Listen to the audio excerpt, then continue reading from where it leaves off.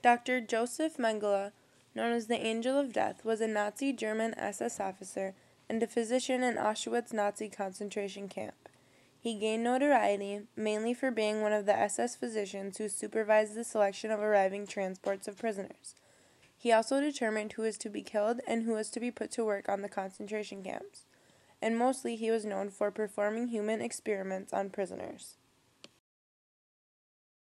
His experiments included the high-altitude experiment, which consisted of inmates being placed into low-pressure chambers that simulated altitudes as high as 68,000 feet, and monitored their psychological response as their bodies would give up and they would die. After this experiment, they would take and dissect the brain to see the damages caused by high altitude. These experiments were conducted to find out how to best save German pilots forced to eject at high altitudes. Freezing was another experiment performed.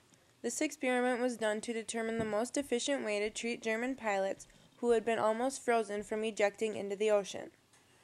They placed some victims into tubs of freezing cold water, and others were strapped down outside in freezing cold temperatures. While the victims slowly froze, foamed at the mouth, and lost consciousness, Dr. Mengele and his team recorded the change in their heart rate, body temperature, and muscle reflexes. When their body temperature fell to about 79 degrees Fahrenheit, they would try numerous ways of rewarming them, such as scalding baths, hot sleeping bags, and sometimes force naked women to copulate with them. Most of the inmates died during and after these experiments, and the others were killed and then dissected for organ observation. Sulfanilamide experiments were done for the benefit of the German army whose frontline soldiers suffered from serious wounds. The doctors would take inmates and slice open their legs and arms and infect the wounds with bacteria, then aggravate the wound by rubbing glass and dirt inside of it to simulate a war wound. Then they would treat the wound with sulfanilamide, which is a synthetic compound that is used to prevent the spread of disease-causing bacteria.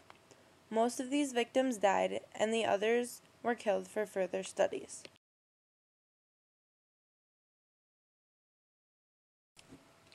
Another experiment that was done was the injection of poisonous chemicals into the body. Doctors would inject prisoners with all sorts of poisons and drugs and record what happened to the body as the poison set in. After they died, they used the bodies to practice performing autopsies to see what effects the poisons had on internal organs.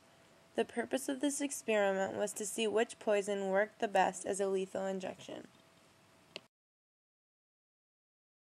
Tuberculosis was a common illness in World War II, so the Nazi doctors set out to find the best method to cure tuberculosis.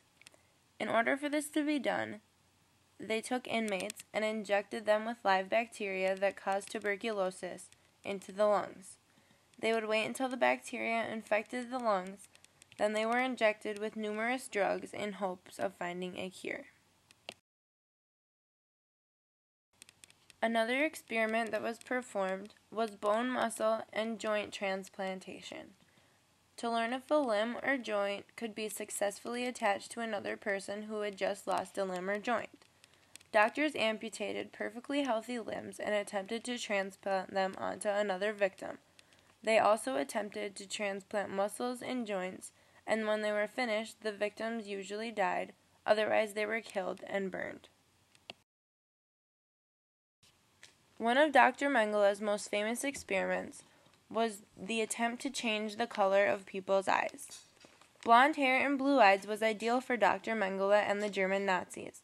Not everyone is born that way, so Dr. Mengele attempted to change the pigment of victims' eyes by dripping bluish-colored chemicals into their eyes. Needless to say, this was very painful and did not work, and often caused blindness.